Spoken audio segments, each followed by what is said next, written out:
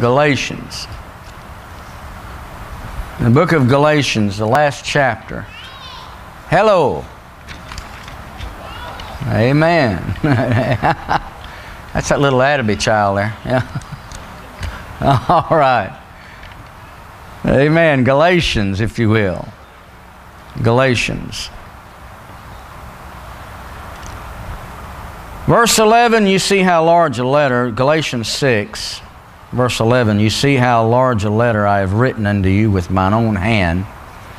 It was a feat, it was a chore. We believe because of Paul's physical condition. He generally got someone to write for him, but he said, I have written this letter with mine own hand. And then he says in verse 12, as many as desire to make a fair show in the flesh, they constrain you to be circumcised, only lest they should suffer persecution for the cross of Christ.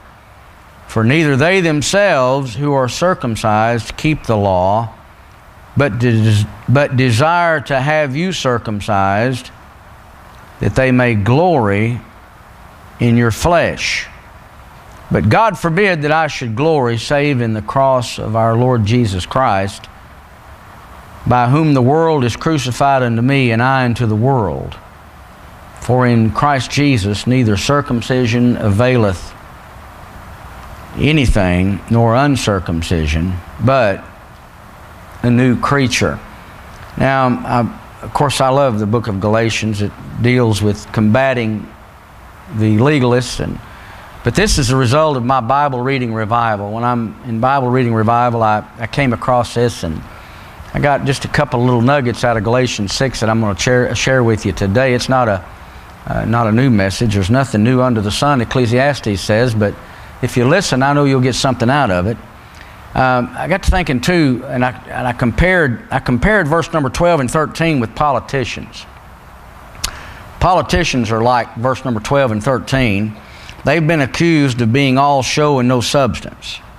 In other words, they care more about looking good and maintaining the appearance of significance than they do about actually making a difference.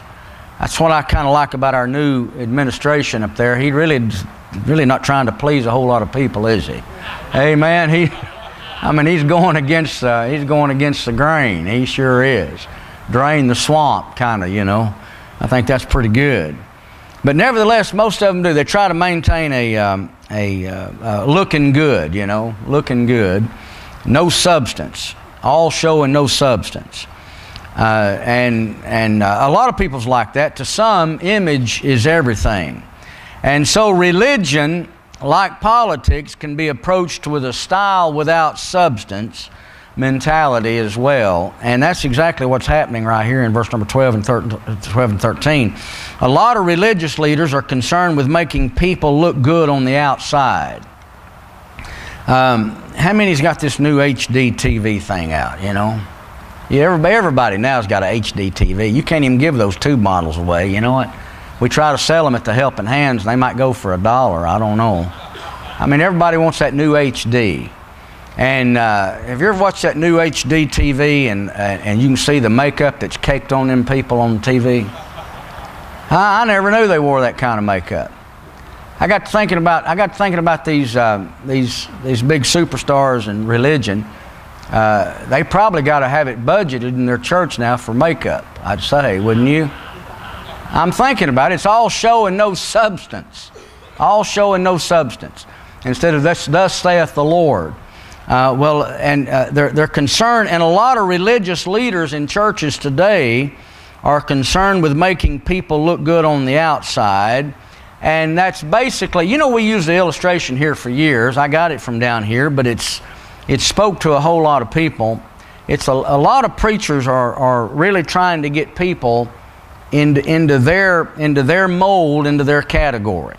It's not hard to when I use these, just in your mind, remember this is you've seen this. We'll draw a big old circle, and we'll call this circle A, and then we'll draw another big old circle right here, right in the middle, and we'll label it circle B, and then we'll draw another one way over here, and we'll call it circle C. Circle A, B, and C. That's pretty simple, isn't it? Simple as ABC. 1, 2, 3. Do, re, mi. All right. So we got Circle A. Everybody knows what Circle A is. Circle A is I mean, you're lost, you're undone, you're a hellion, I don't want to be like this, I'm out in the world. And that's basically the testimonies that you hear. Well, I was out in the world and everything else, but now I don't do that anymore, so I must be saved. Well, the reason I don't do that anymore, they got in with some religious outfit that started putting a little makeup on them.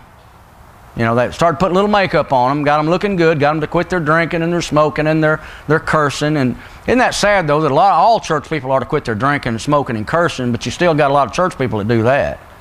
You know, all three. That's terrible, isn't it? Brings a bad attitude, bad testimony on the church. But nevertheless, we get them out of Circle A, and we tell them that you need to look good. If any man be in Christ, he's a new creature. Old things are passed away. Behold, all things are become new. I was up on 58 Highway. If y'all are familiar with Chattanooga, you know where 58 Highway is. It's going out there toward Camp Joy. And I was working at a grocery store out there, Pruitt's Food Town on Highway 58. And I worked with them. I managed one of their stores for about 10 or 12 years. And anyway, I was pretty hard boss. And then I came in there and started doing things a little bit different. And I'll never forget what the meat market manager said, Hennessy. He said, Mr. Hennessy, he said, boy, he said, you must have got saved. You're different. And I thought, well, I am different, aren't I? I started going to church. And I said, so I must be saved. You know what happened? You know what happened to me, and it happens to a whole lot of people, is they realize there's something wrong here. And they don't want to be like that anymore. They're about to lose their family. They're about to lose their finances, about to lose their job, about to lose everything they have. And so all of a sudden they're going to get cleaned up real quick. They start going to church. They get a quick fix down at the altar or somewhere, wherever they get it. They get a quick fix. And then all of a sudden they're in Circle B, and they say, and they're over here, and they say, I must be saved because I don't do this anymore. That's what they say. I'm not, so why are you going to heaven? Because I'm not the man I used to be. In other words, I had a good makeup artist. Got me all cleaned up, put me some makeup on, now I can get on HD TV. You see that? I can get on HD TV. And so a lot of people just stuck, like Gretch Smallwood brought out this morning. He himself was one of them, as well as a lot of us were. We're stuck in Circle B. Don't tell me that I'm not saved because I don't do the things I used to do. Well, monks and monasteries don't do what they used to do either. I mean, if you isolate yourself from what you used to do, you can't get involved in it. Maybe not on the outside, but in this right here in your mind, you're still doing the same thing. So, you know, it's not that, is it? It's not cleaning up. So, all right, I'm going to park in Circle B. That's where a lot of people are today in churches. They're in Circle B. They got out of Circle A, praise the Lord. Most people in church are out of Circle A, they're in Circle B, or they wouldn't even be in church. So a lot of people are sitting in church, but there's still a void there, and they don't have that peace that passes understanding, and they keep wondering, why in the world does this man or this lady over here say, I know that I know that I know I'm going to heaven? That's arrogance. That's arrogance. I remember people used to say that, and I said, there's nobody can know that. Nobody can know for sure if they're going to be in heaven. You got to wait to die till you find out. But as long as I'm in Circle B, I'm on my way. I'm helping God get me there. So you see what's happening right here in Galatians chapter number 6, verse number 12. As many as desire to make a fair show in the flesh, they constrain you to be circumcised, only lest they should suffer persecution for the cross of Christ. For neither they themselves who are circumcised keep the law, but desire to have you circumcised, that they may glory in your flesh. Well, here's another one marked up now for the Faith Baptist Church. We got another one that's cleaned up. He don't do what he used to do, and he's looking good, and he's upstanding in the community, joined the 365 club, got him a new car, takes care of his family, works hard on his job, so he must be saved. Isn't that the way the world gauges saved people? Basically it is, isn't it? You know, he's not what he used to be, so maybe he's saved. Well, anyway, we talk about people glorying in the flesh, and by not taking a stand in the truth of the gospel concerning the cross of Christ, these people right here in verse number 12 and 13 avoided persecution. All right, now let's talk about glory in the cross. We glory in the flesh, and we found out people in Circle B are still glorying in the flesh. Glorying, that's a good word, isn't it? It's kind of like bigly. Y'all got that new word, bigly? Everybody knows where I'm coming from on that one. That's Trump's new word, bigly. We're gonna do things bigly. We're at Faith Baptist Church. We're going to do things bigly. Amen. All right, but here we're in the Bible. We're in Galatians chapter number 6. Now we talk about glorying in the cross. That's Christ alone. The Bible said in verse number 14, but God forbid that I should glory save in the cross of our Lord Jesus Christ, by whom the world is crucified unto me, and I unto the world. All right. Now people, we talk about here, when we glory in the cross, then we have to ask ourselves, who gets the credit for salvation? Who gets the credit for your salvation? Everyone agree that we're basically, everyone here is out of Circle A. Circle A was enjoyable, but it wasn't that hard to get out of. Because when you're in Circle A and you experience some of the slime pits of the world, you don't want them anymore. I don't want this kind of life. I don't want to be a drunkard. I don't want to be a drug addict. I don't like what's going on in my life. I don't like being a slacker. I don't like it. So it's pretty. I mean, it can be a fun life when you're young, but when you get a little older and you start wanting a family and things like that, it's pretty easy to get out of this circle. We get out of it, we want to better ourselves, and so we get over here, and then we're in Circle B, and then everything starts going well. Our employer likes us now, and even my wife likes me now, and my kids tolerate me, and everything's a little better. You see what we're talking about here, and everything starts working out pretty good. All right, now, so I'm thinking that I must be saved because I'm not there anymore. All right, now the question is who gets the credit for your salvation right here? You do. The Bible says in Romans chapter number 10, it says, talking about Paul's brethren after the flesh, Paul himself said, I bear them record that they have a zeal of God, but not according to knowledge. If you'd like to turn over to Romans 10, you can find these words. Have a zeal of God, but not according to knowledge. And this is what Paul said, for they going about to establish their own righteousness. They established their own righteousness, have not submitted themselves unto the righteousness of God. Now, don't talk about what I'm doing, because I'm not doing what I used to do. I've established my own righteousness. I'm out of Circle A. I've put a list of rules on my refrigerator, and I'm going by them as closely as I can. As closely as I can, I'm following these rules, and I'm just not the man I used to be. My family likes me now. The community likes me. Everything likes me. You know what I've done? I have and I've established my own righteousness. I've established my own standard. And you say, well, how do you do that? Well, again, I've just told you. You start putting lists that you think you have to do to gain audience with a holy God. And you know, included in that list could be, how do you know you're saved? Well, I made a trip to the altar. You know what you just added to your list of righteousness? You getting out of your chair and coming down here to the altar and making things right. You've added that to your list of righteousness. Yeah, amen? What's that up? Oh yeah, forgiving, even giving. I've started giving, and I must be going to heaven. Miss Gunton held up a tithing envelope because I give. Well, I mean, you got the liberal crowd gives to causes. They give to abortion clinics. I mean, they're giving, aren't they? But now I know we're going to switch it back on the coin, the right side of the coin. A lot of people are giving to the things of the Lord and thinking that's going to help them get into heaven, so they've established their own righteousness. All right, now here it is. Whatever flag you fly in your defense is your righteousness. Y'all get this? Whatever flag you want to fly today is your righteousness. Why are you going to heaven?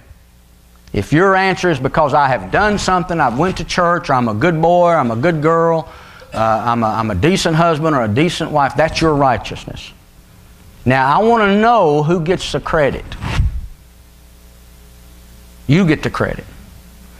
So Paul said, if I'm going to glory in the cross, then that means at some point in Paul's life that he got out of circle B and he stepped over here in circle C. Yeah. I know whom I have believed and am persuaded that he is able to keep that which I've committed unto him against that day. All right, go to Philippians chapter 3. Philippians chapter 3. We're talking about glorying in the cross. Just turn over a couple of pages there to Philippians. Philippians chapter 3. The Bible says in Philippians chapter 3, in verse 4, Paul, the Apostle Paul speaking, he said, though I might also have confidence in the flesh, if any other man thinketh that he hath whereof he might trust in the flesh, I more. And then he begins to give his credentials. He said, you think you're going to heaven by the law? He said, look, you're looking at the man that's done everything right. He said, I was circumcised the 8th day of the stock of Israel, of the tribe of Benjamin, an Hebrew of the Hebrews, as touching the law, a Pharisee, concerning zeal, persecuting the church, touching the righteousness which is in the law, blameless. But what things were gained to me, those I counted loss for Christ. Yea, doubtless, and I count all things but loss for the excellency of the knowledge of Christ Jesus my Lord, for whom I have suffered the loss of all things, and do count them but dung, that I may win Christ, and be found in Him, not having mine own righteousness. You see, Paul gave up his own standards. He got out of circle B and got into circle C. And that's just in my mind. You see, circle A, I'm not in circle A. Thank God I'm not there anymore. But I was real content in circle B for a long time because I just didn't do the things I used to do. I'm a better man. But better men aren't going to heaven. Better women aren't going to heaven. Only saved men and saved women's going to heaven. You see that? And the Bible said, and be found in Him, not having mine own righteousness, which is of the law, but that which is through the faith of Christ, the righteousness which is of God. How? By faith. So people that accuse preachers and accuse us here at the Faith Baptist Church of not preaching on repentance, we just got through preaching on it. Repentance is, it's a word, it's metanoia. It means to change your mind. And the hardest people in the world to deal with are those people in circle B, because they think that they've already got a hold of something. I don't care what denomination you came from or how you were raised. There was a lot of people in circle B all over this land in denominations, each and every denomination, in Baptists and every other denomination, that think that they're content with what they have, but then when preaching like this comes, they're a little bit uneasy about their own salvation. And they'll run out the door. Well, I won't run, but they'll go out the door, and as soon as they get off, then that conviction from the Scriptures, of course, the doctrine preached, it'll begin to wear off, and they'll get a little comfortable until they come back again next Sunday, if they come back at all next Sunday. What I'm trying to tell you to do is get out of circle B and rest in the finished work of Christ. Amen. No mere man has ever been perfect or maintained perfection except our holy, spotless, wonderful Savior, the Lord Jesus Christ. So thank God Paul got into circle C. Now, Christianity isn't about our achievements. It's not about what we can do for God. It's about what God has done for us. Look at Ephesians, if you will. It's what God has done for us. I'm not going to keep you long. Ephesians chapter 1. Christianity is not about our achievements, but it's about what God has done for us. And when we finally come to the realization that Christ Jesus is salvation and He paid it all, it takes you out of the equation of any kind of plan. Any kind of plan. And when you're out of that equation, when you're out of that plan, then you can never glory in yourself. Then you'll have to glory in Christ.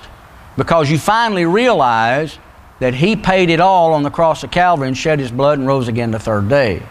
So salvation will always, it will humiliate man, and it will always exalt God. It always will, when you get a hold of it. I promise you it will. Now, if you'll notice in Ephesians, again, Christianity is not about our achievements. It's not about what we can do for God. It's about what God has done for us. The Bible says in verse 3 of Ephesians 1, "Blessed be the God and Father of our Lord Jesus Christ, who hath blessed us with all spiritual blessings in heavenly places in Christ, according as He hath chosen us in Him before the foundation of the world, that we should be holy and without blame before Him in love." Now again, we're taking ourselves out of the equation as we're reading Ephesians chapter number 1, and we find that we were chosen by the Father. You were chosen by the Father. Now I'm not a Calvinist. I'm not a Calvinist, so I'm going to explain what I'm talking about. We're chosen by the Father. Hold your place there in the book of Ephesians and go to Romans chapter 3 is where I think I want to go. Romans chapter 3. Romans chapter 3. All right, the Bible says this. Now in verse 21, is everyone in Romans 3?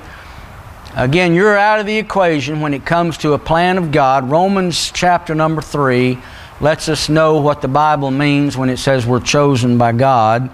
The Bible says, "But now," verse 21, "the righteousness of God without the law is manifested, being witnessed by the law and the prophets." So even the law that God gave to Moses on Mount Sinai witnesses of the Savior. The prophets witness of the Savior. And the Bible goes on to say in verse 22, "Even the righteousness of God, which is by faith of Jesus Christ." And what does it say there? What's the next two words? "Unto all." There's no mistake in the Word of God. Every word is perfect. Every word is preserved. It's all in order. It's "unto all and upon all them that believe, for there is no difference." So salvation is unto the world. The whole world has been chosen to accept Christ. That does not mean they're going to accept Christ, but they're chosen to. They're chosen to. It's unto all and upon all. Let me give you another verse or two to back that up, so there won't be any kind of doubt whatsoever. The Bible says over in the book of 1 Timothy chapter 4. 1 Timothy chapter 4. If you're not turning, at least write these verses down. And so when I read Ephesians chapter number 1 and tell you that you're in verse 4, that you're chosen by the Father, that simply means that the whole world is chosen. The Calvinists teach that this side is chosen to go to heaven and this side is chosen to go to hell. Where they get that damnable doctrine, it's not from this book.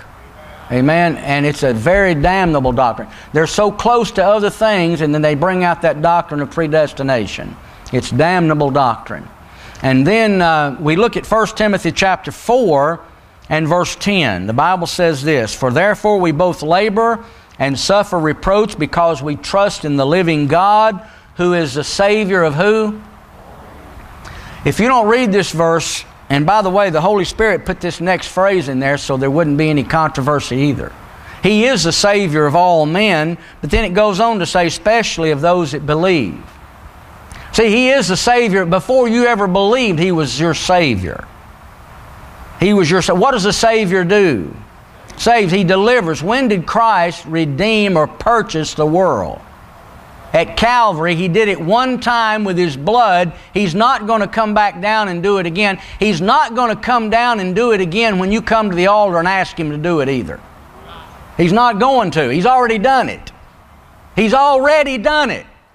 Just why don't you believe it? That's it. So we see He's the Savior of all men, especially to those that believe.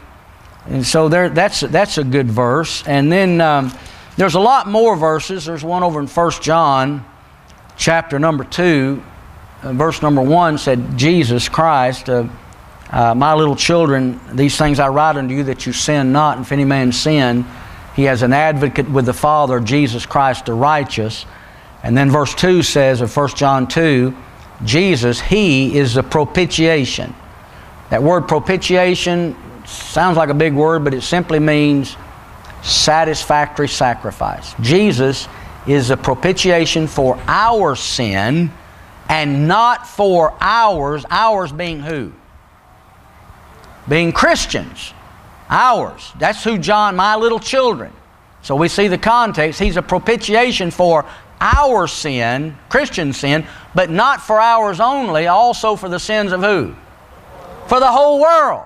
So He was a propitiation for your sin 2,000 years ago. Your sin has been paid for by the blood of Christ. Can y'all, I hope you see that.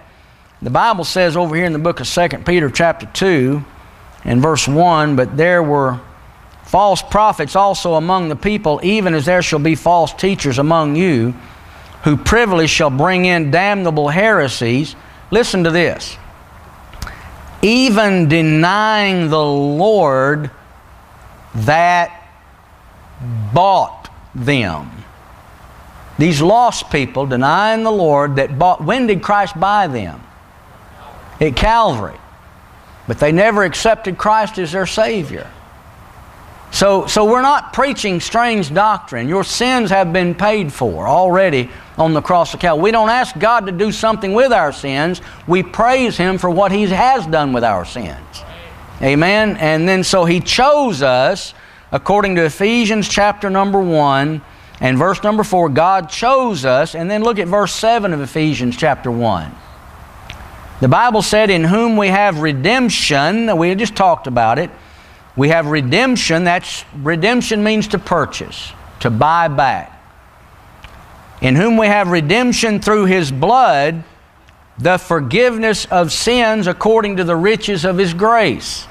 So we've been purchased, our sins have been paid for, and the human race has been forgiven because of Christ. So what am I to do with that? I'm to receive it. Is this difficult?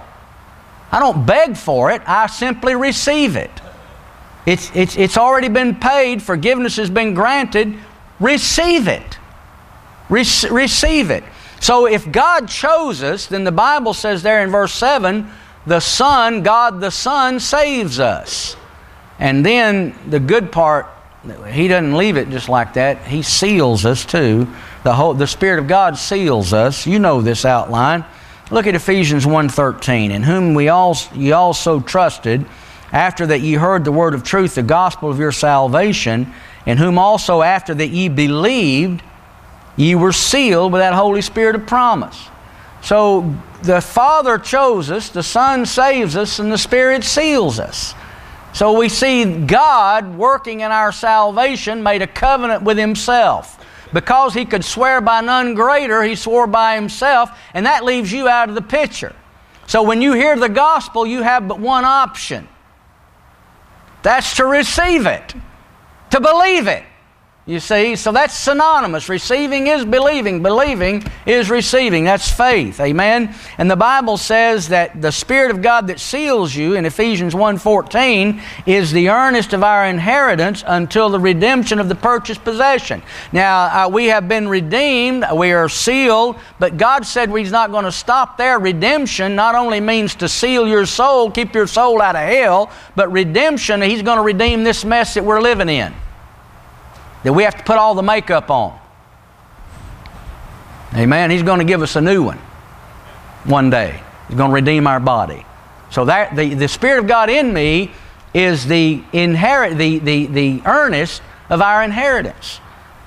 The earnest, people use that illustration about buying a house.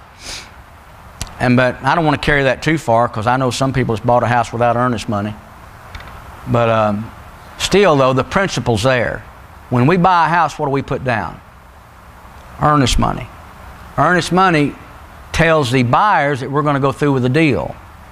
If we don't go through, now, we put it down because we know that if we don't go through with the deal, they're going to keep our money. See, so the earnest of God, the Holy Spirit, is a lot more than just putting money down on a house. It's God's seal. It's God's divine promise. Amen, that He's going to redeem the body. All right, back to Ephesians and back to Galatians 6 as we close. All right, so there's a show in the flesh. There's a show in the cross, a glory in the cross. Verse 12 and 13 is circle B. Verse 14, Paul said he got out of circle B and got in circle C.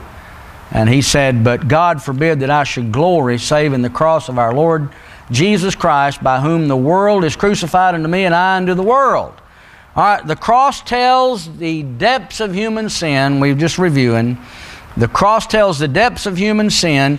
Henry Ironside, H.A. Ironside, said this. Said, the cross, it's the measure of man's hatred toward God. Just multiply your sin by the population of the world. How many people's in the world? 7 billion or more? Multiply just your sin by the population of the world. You see, Ironside was right when he said the cross is a measure of man's hatred toward God. The cross not only is the measure of man's hatred, but the cross tells the height of God's love. Sin is the second biggest thing in the world. The only thing that's bigger is the love of God. It's rich and pure and measureless and strong. Amen. The Bible said in Romans 5:8, "But God commendeth His love toward us, in that while we were yet sinners, Christ died for us." Christ died for me. I wish you could have been with me when that truth hit me. When that truth hit me that Christ died for David Rowan. I've never been the same. And if you'll get a hold of that, you'll never be the same. Your family will never be the same. Your husband, your wife, your children will never be the same. I am going to heaven. I finally got out of circle B and got into circle C. You know what the cross also tells? Not only the depths of sin, but the height of God's love. The cross tells of God reaching out. "Come unto me, all ye that labor and are heavy laden, and I'll give you rest," Matthew 11. And then if you go to Matthew chapter number 28, "All power is given unto me in heaven and earth. Go ye therefore and teach all nations." We're to take this same message that you heard today to the uttermost parts of the world. And you know what the privilege that God has given us is that He's included us in doing that. Salvation's all of God, but propagating it, He's going to let us share in that. So let's get out and tell people about Christ. Amen? All right, let's stand to our feet. Amen. Piano player, if you'll come, Brother Kirk, you'll get us a song. Let's stand to our feet. Gracious Heavenly Father, You're so good to us. We thank You for loving us, dying for us. Thank You, Lord, for what You've done, already done on Calvary. I pray that decisions would be made today. Today, Lord, I pray that hearts came in open, minds came in open, and received a blessing. Lord, people still struggling with this idea of going to heaven and not sure. I pray that they'll get that settled today. And we'll thank You for what You do in Jesus' name. Amen. Amen. As we